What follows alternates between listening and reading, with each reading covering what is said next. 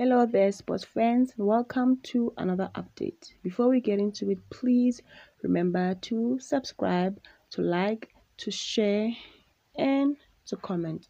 The Mamelodi Sundowns have unveiled SuperSport United midfielder Sipho Mbule as their new signing, pinning him down to clock up for 3 years.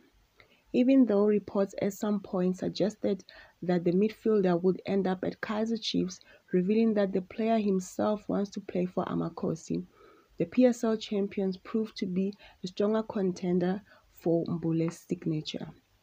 Sipho, who has been subject to bad publicity lately, will join his former teammates Grant Kekana, Aubrey Modiba, Tebogo Mokoena, who all joined Masandawana from SuperSport United.